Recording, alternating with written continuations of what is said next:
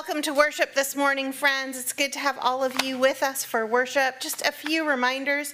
For right now, we are encouraging you to refrain from singing or joining in the responsive readings.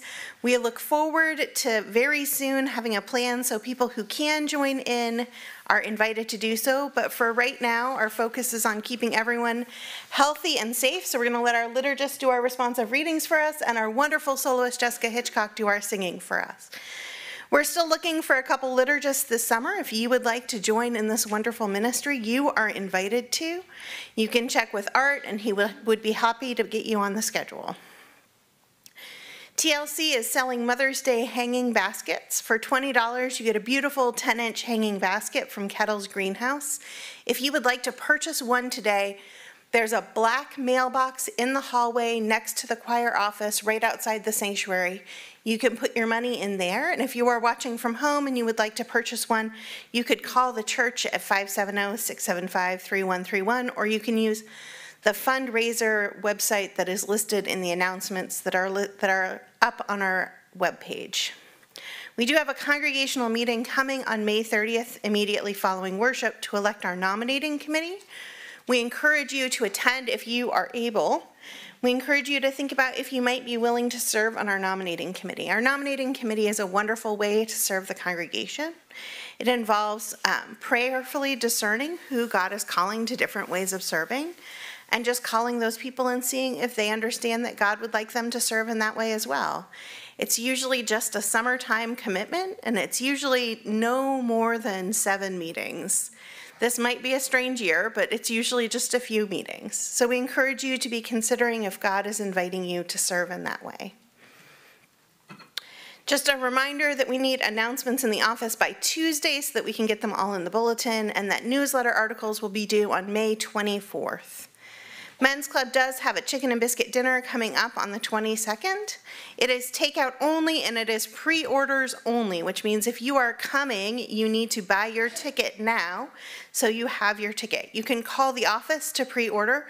If you are here with us in person today, we have some Men's Club members here who have tickets and who can sell you them. We encourage you, if you know you want to participate in that meal, to be sure to get your order in. It does go fast, and there are lots of people who are really excited about it.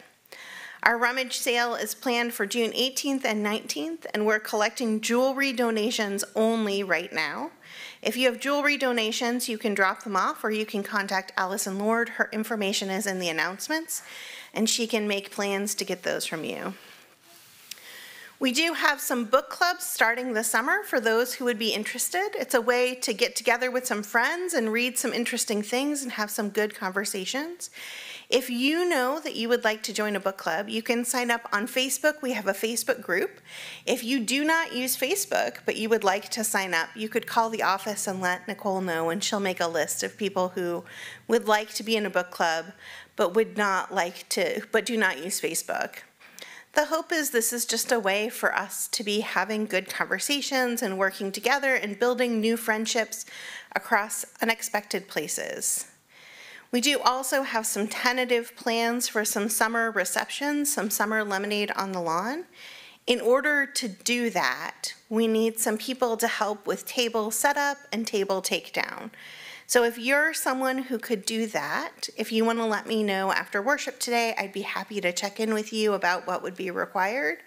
Or if you know someone who could do that, it would be lovely if you could let them know that we could use that assistance. I know we would all really like to be together again, and we're working really hard on figuring out the safest, healthiest ways for us to be together. So I invite you to be praying about if you could put up and take down some tables as a way of serving God. Friends, as we get ready to worship, just your last announcement that we do need a couple of people to stay and just help sanitize when we're done. The sanitizing bottles are all up front. So as you leave today on your way out the door, you'll have your chance to pick up your communion elements to take and consume at home. If a couple of you could hang back and help sanitize, that would be lovely. Friends, let us begin our worship of the Lord this morning with our prelude.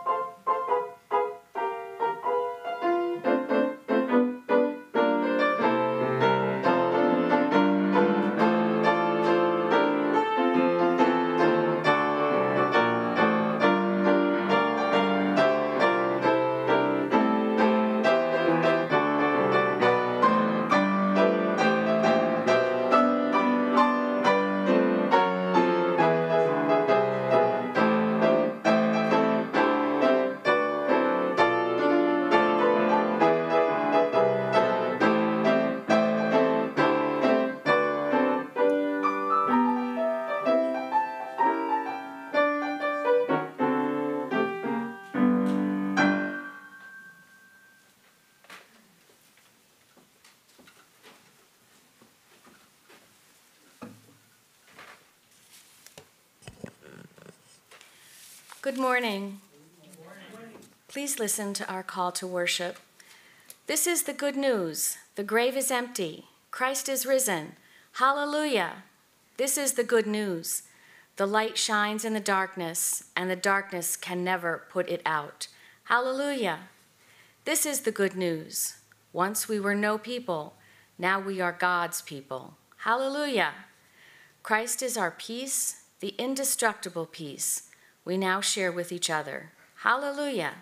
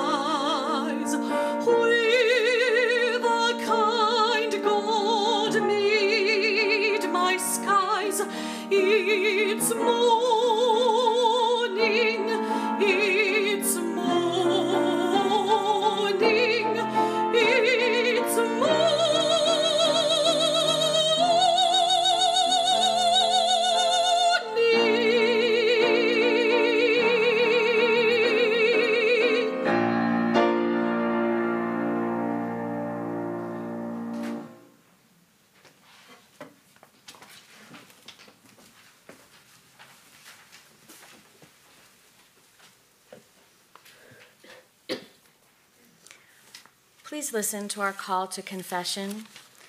We cannot come before God unless we are first honest with ourselves about who we are, about the mistakes we make, and about how well or poorly we care for others. In this spirit, let us offer our prayers to God. The prayer of confession. Almighty and merciful God, we have erred and strayed from your ways like lost sheep. We have followed too much the devices and desires of our own hearts. We have offended against your holy laws. We have left undone those things which we ought to have done, and we have done those things which we ought not to have done. O Lord, have mercy upon us. Spare those who confess their faults.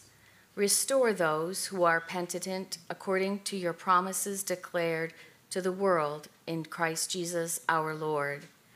And grant, O merciful God, for his sake, that we may live a holy, just, and humble life to the glory of your holy name. Amen. Please take this time to observe your own personal confession.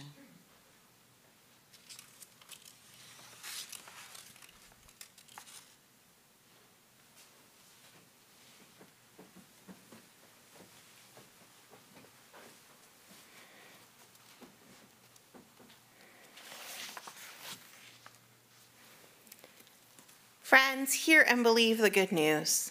The Lord builds up Jerusalem. He gathers the outcasts of Israel. He heals the brokenhearted and binds up their wounds. Great is our Lord and abundant in power. His understanding is beyond measure. Let us listen to the response sung for us by Jessica Hitchcock.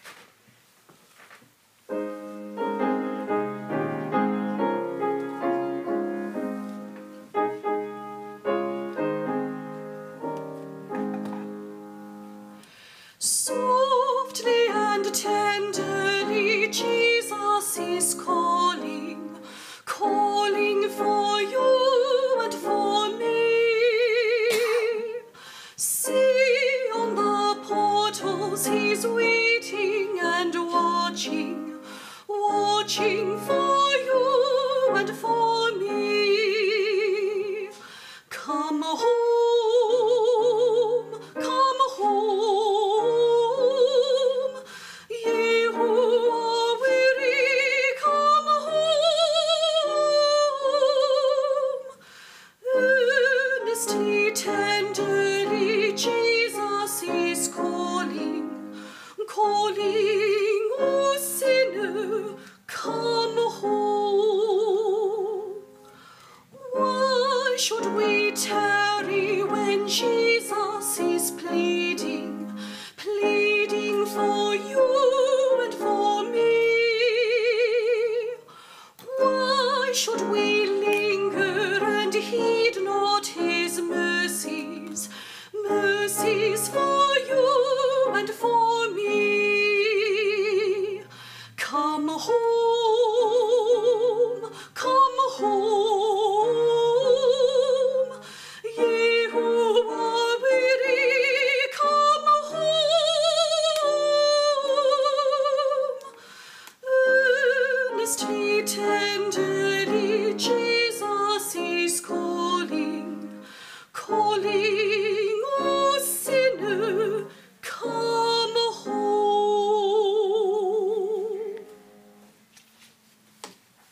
If we have children who are worshiping with us in the sanctuary, they're welcome to come forward and sit in the front pew. Natalie, Calvin, that's you.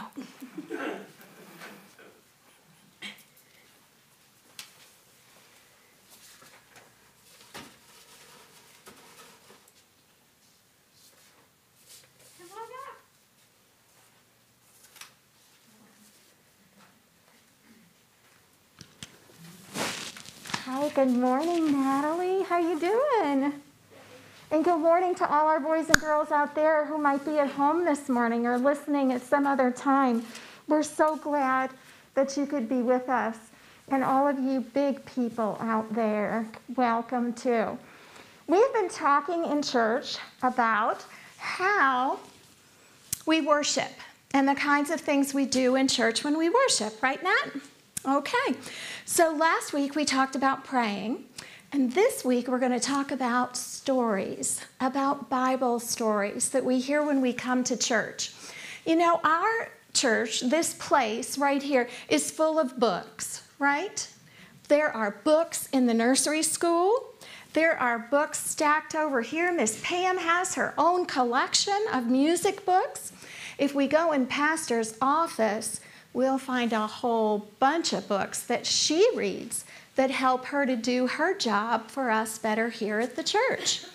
So we all have books, and we all love books, but there's one book more important than all the other books. And what is that book? I bet you know, Natalie. The Bible, absolutely. And we have lots of Bibles here at church. And I bet you have Bibles at home also. I brought just a few of the ones that Mr. Hunt and I have at home. This is a great Bible here because it allows you to color in it. And I love to color. When you color, it helps you remember what the verse is that this story is about. So it's a really cool Bible. Here's another Bible we have at home, and this was my Bible. When I was 10 years old, my parents gave me this Bible for Christmas. And I don't know if you all remember sitting out there, But during that time, Bibles had zippers. So you got to close them up and zip them up tight when you weren't using them. Here's a Bible I gave Mr. Hunt after we were married, and this is a men's Bible, and it has great stories in it for men besides the words of God. And this looks like a children's Bible, doesn't it? This one here is really amazing. It's really heavy, like really heavy. And this Bible has been in my husband's family since the 1880s. It is really old. So we have lots and lots of Bibles. And we have these Bibles because when God first created the world, he talked to people like I'm talking to you now. But then he decided that everything needed to be written down so that everyone would know the stories. And so when we come to worship in church, we come to pray. We also come to hear the stories. That's why I stand up here and talk to you and give you a children's message. And that's why Pastor stands up there and reads from the Bible and gives us a sermon telling us how to live our lives the way Jesus would want us to. So our Bibles and the stories that we hear from our Bibles are very, very important. So remember, we're filling up on those stories and we're telling those stories when we leave because God wants us to share the stories in the Bible with everyone. Can we pray?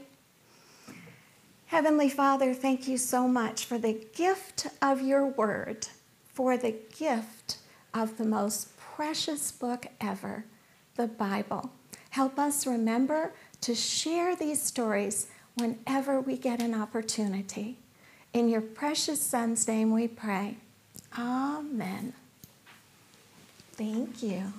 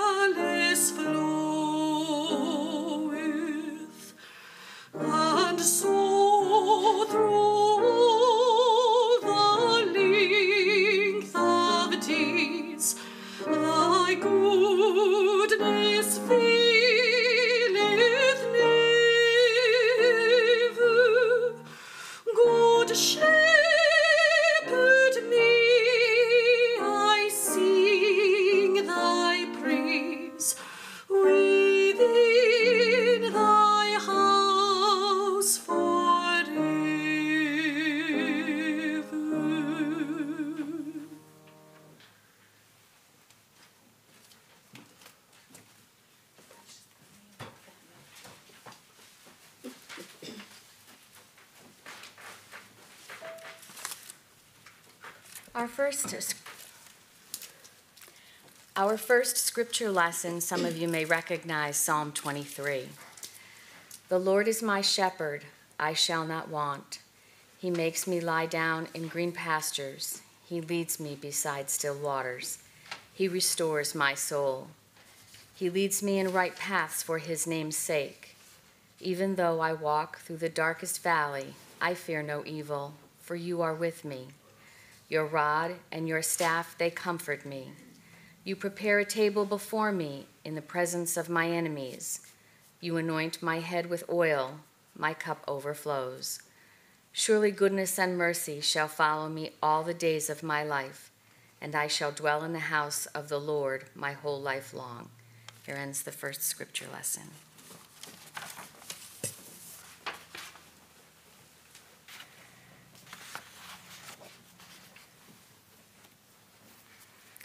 Friends, I invite you to listen now to our second scripture lesson from the Gospel according to John, chapter 10, verses 11 through 18.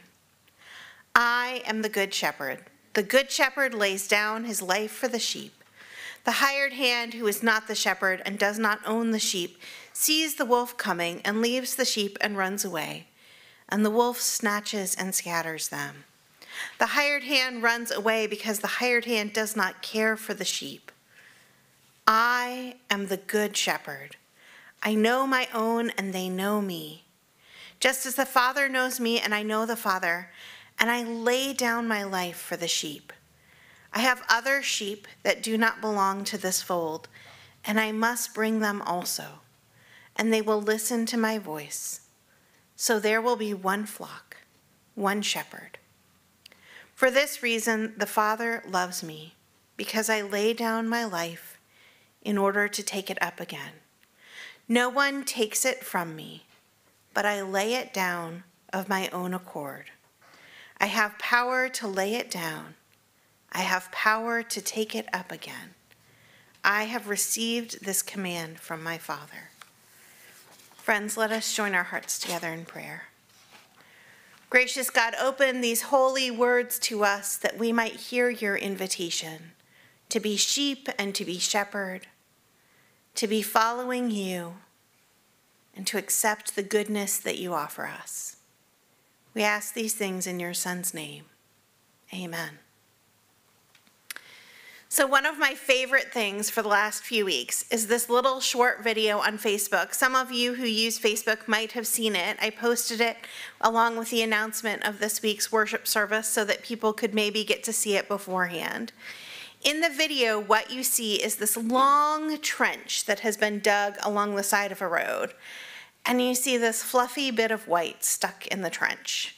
This young boy, I would guess he's maybe 10 years old, comes along with some sort of sling, pulls out of that trench that white piece of fluff, and out hops a sheep. He comes out jumping and he bounds off along the side of the ditch, and just a few feet later, he falls right back in the same ditch. You watch the sheep jump up, and you watch him just go right back in. Many of my friends who have posted this video have noted that often our life is like that of a sheep, that we make bad choices, and God pulls us out, and then we run right back to that bad choice just like we made it before. This is how it is in the life of faith. It's often one step forward and two step back. It's often Jesus pulling us out of the ditch and us just falling right back in it. But God is always there for us. God is always trying to help us. God is always inviting us to move forward. And God loves us even when we jump back in the ditch. The video doesn't show it, but I imagine the small boy walks along the path, gets to the sheep again, pulls the sheep out again. And I imagine no matter how many times that sheep jumps in that ditch, that little boy is going to be there to save him. God is there for us, no matter what mistakes we make. And God loves us and comes for us wherever we have wandered to. But God does want better for us than what we have right now.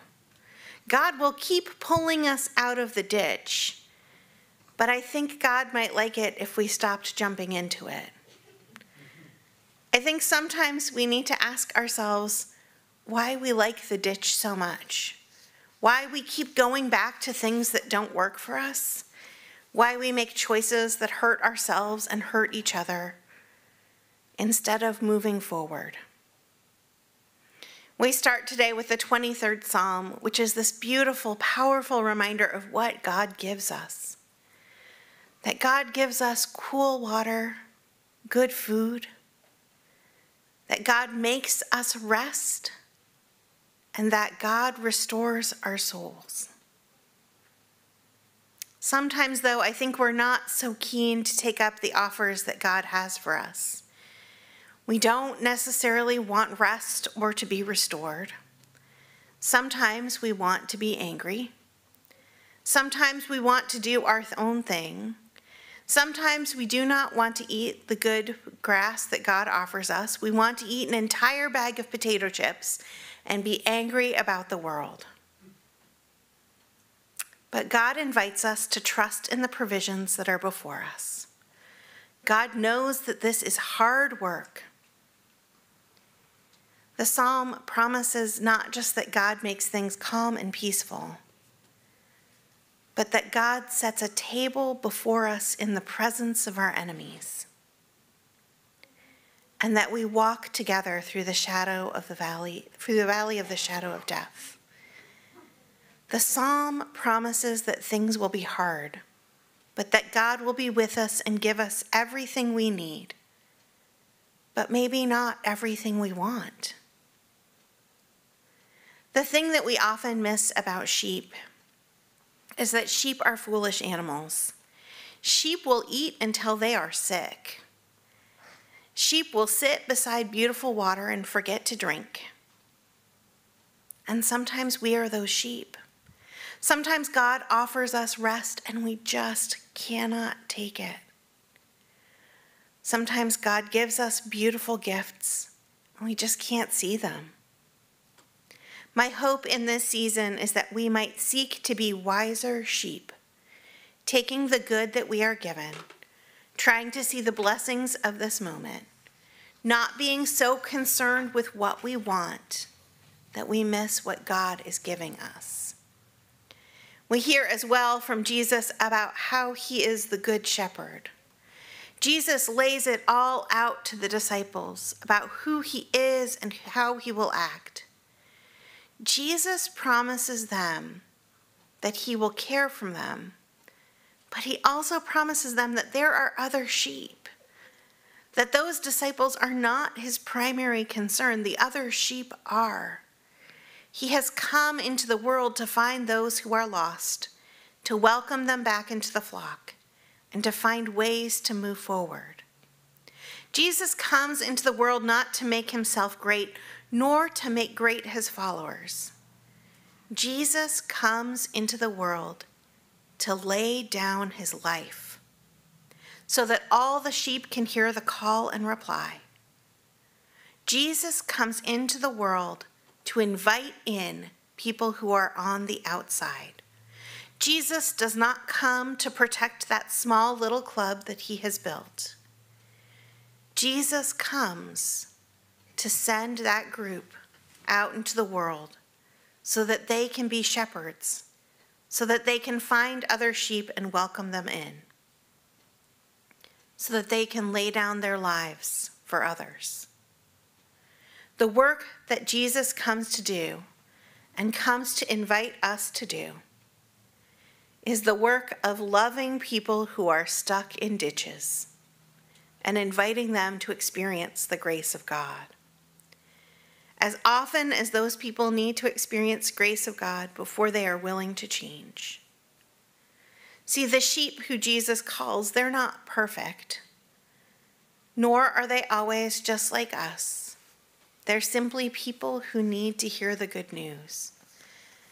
It's easy to imagine that we are the kind of people who are never foolish enough to fall back in the same ditch again. But my guess is, if you think about your life, you just might have been. I know there are mistakes I make every week. There are mistakes I make every day. There are mistakes I make every hour. And the invitation is to be thoughtful and kind with others as we are thoughtful and kind with ourselves. To choose each day to start again. To invite others in, not making this harder than it has to be, but pulling our friends out of the ditch, walking together, and stopping to sit when they fall in again. Part of the work of laying down your life for your friends, and I'm going to be honest with you, this is the easiest part of this work, is letting go of wanting to have things your way and accepting that other people might need things to be different. The invitation to go out into the world and to make disciples is not something we can do if we only want people just like us to join. It's not something we can do if we refuse to change anything about who we are. It's not something we can do if when people come and sit in our pew, we growl at them like angry dogs. Jesus calls us to lay down our life for other sheep. And some of what that means is setting aside what we want for what other people need.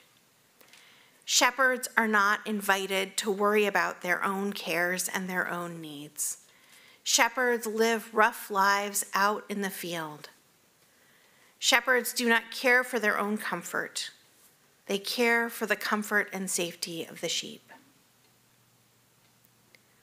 So we are invited to grow from being sheep in need of a shepherd to being shepherds' apprentices, calling sheep in, laying down little bits of our lives, one want at a time, so that other people can have what they need to hear the good news of the gospel. I hope that as life drifts back to the way things used to be, we make space to listen deeply to each other and to God. We make space to be willing to change so that others can come in and experience the good news. We make space so that what other people need, they can have, even if it means giving up something we want. Friends, let us listen as Jessica sings for us, Savior, like a shepherd, lead us.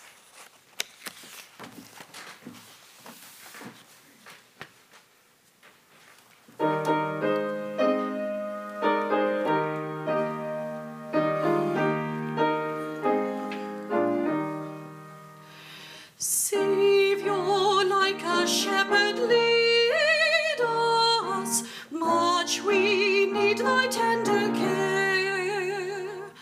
In thy pleasant pastures feed us. For our use thy folds prepare. Blessed Jesus, thou hast bought us, thine we are. Blessed Jesus, thou hast bought us, thine we are. Thou hast promised to receive us, poor and sinful though we be. Thou hast mercy to relieve us, grace to cleanse and power to free. Blessed Jesus, early let us turn to thee. Blessed Jesus, early let us turn to thee. Early let us seek thy favor, early let us do thy will. Blessed Lord and only Savior, we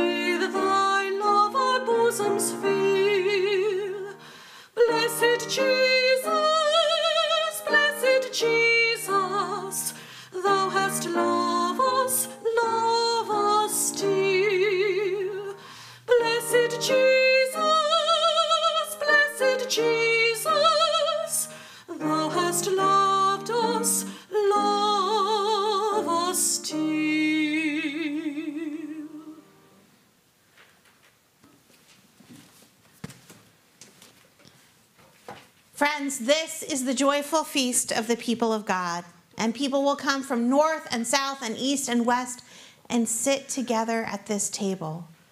At this table, we are invited as the sheep of God's own flock to come and drink the cool water, to enjoy the green grass, to be filled up by nourishment and sent out into the world to love and serve the Lord.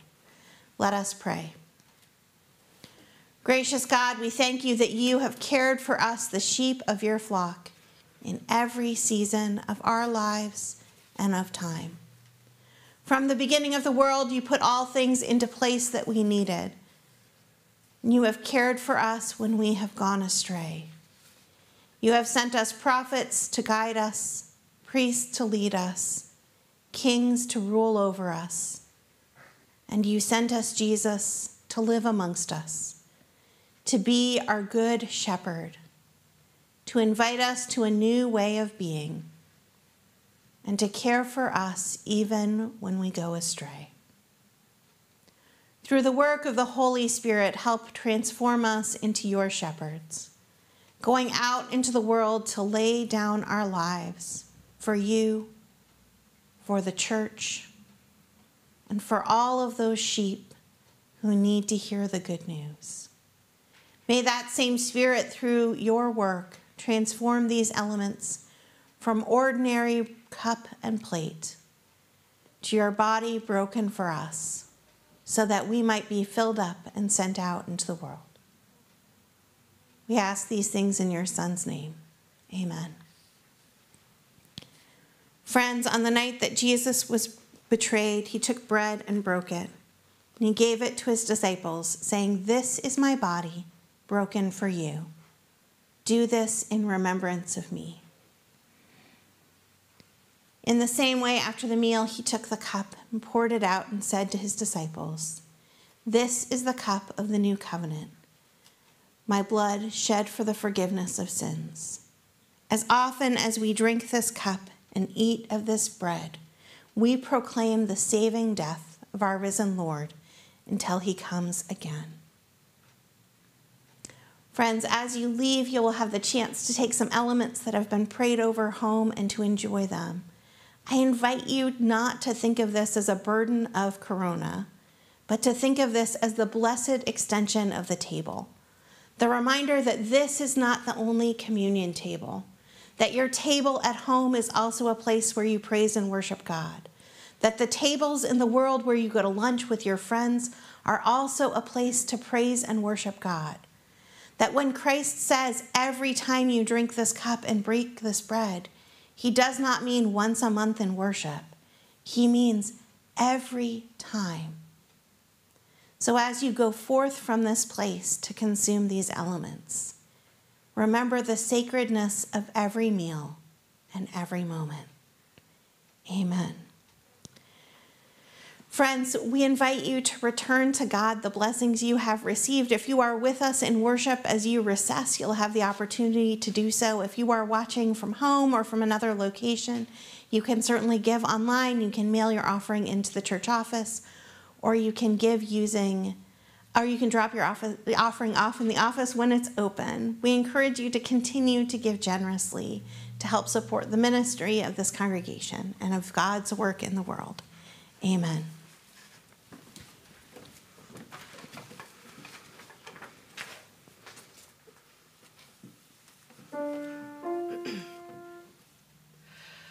Jesus walked this lonesome valley. He had to walk it by himself. Oh, nobody else could walk it for him. He had to walk it by himself. We must walk this lonesome valley. We have to walk it by ourselves. Oh, nobody else can walk it for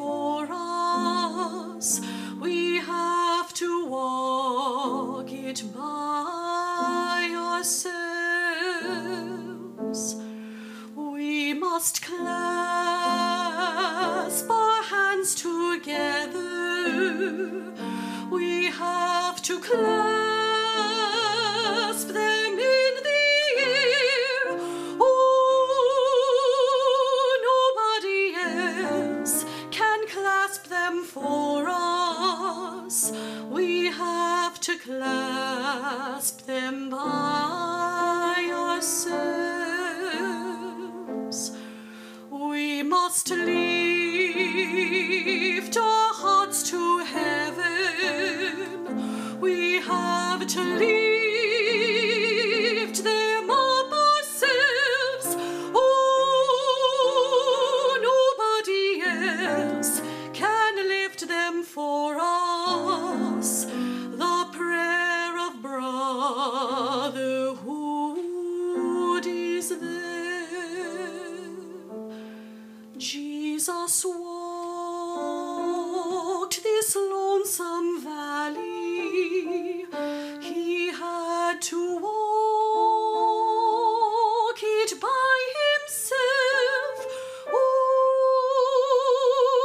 nobody else could walk it for him.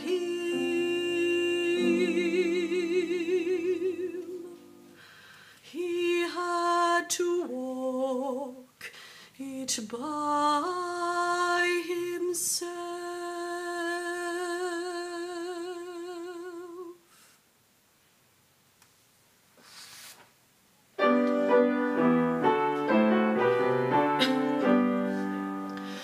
Praise God from whom all blessings flow. Praise him, all creatures here below. Praise him above, ye heavenly host. Praise Father, Son, and Holy Ghost. Amen.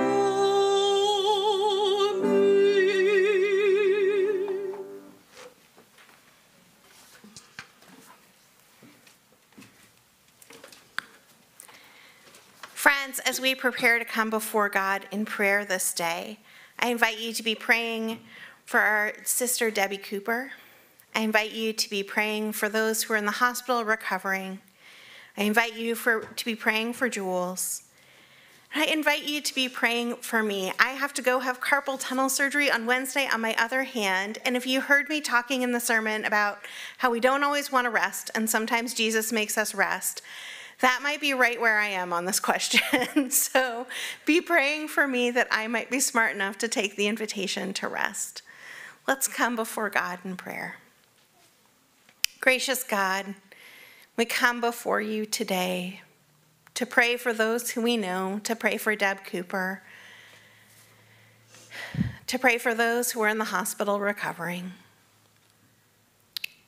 to pray for those who are in rehab centers, to pray for our brothers and sisters who are ill, for those who are struggling, for those who are mourning. Help us to be a community of faith who surrounds each other with love and helps each other to move forward and to trust in you. Help us to shepherd each other gently, even when some of us are in the ditch. We give thanks for this church and for all that you are doing in and through us. Continue to transform us with the work of your Holy Spirit, that we might be invited into new ways of knowing you, into new ways of trusting you. Help move us forward, that we might choose to follow you to a future you have imagined. Help us to know how best to love each other. We pray all these things in your Son's name. Amen. Friends, let's go forth into the world to try to shepherd each other well, to care for each other, and to invite other sheep to come and join the flock. Let us listen now to our choral response sung by Jessica.